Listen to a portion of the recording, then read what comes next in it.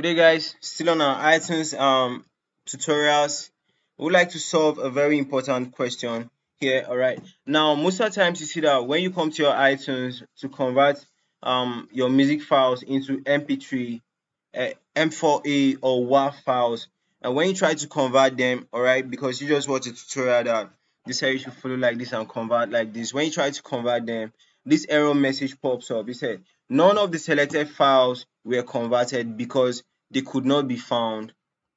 Okay, none of the selected files could be converted because they could not be found. All right, so now this error is an error that will actually piss you off because the person who referred you to iTunes just told you that iTunes is like the best converting app and stuff like that. All right, so most of the times what causes this error, let's say I want to convert this song. All right, I want to convert this song. Right, when I want to convert this song, I go to file.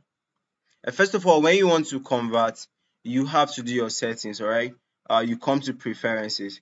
And when you come to preferences, you go to import settings. Now from here, you choose whether you want to convert it to WAV file. You choose whether you want to convert it to MP3. Okay, now let me say you have already made all your settings. All right, now when you want to convert this file, you actually select here. Now when you come to file, you go to convert.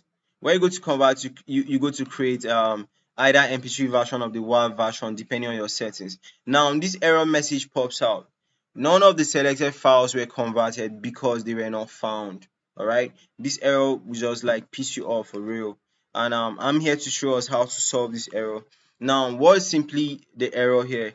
When you click a file like this, you haven't selected it. Okay, when you click a file like this, you haven't selected it. Right, you haven't selected this file.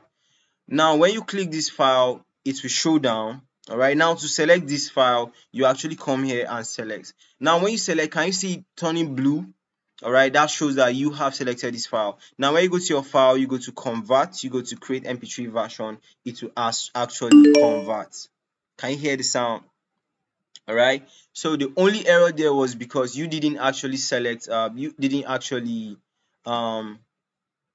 you didn't select the file. All right, you only opened it, and by clicking on it to open, you felt you have selected it. No, you come down and select. All right, now the converted one, you could move it to your screen and you have your mp3 file there.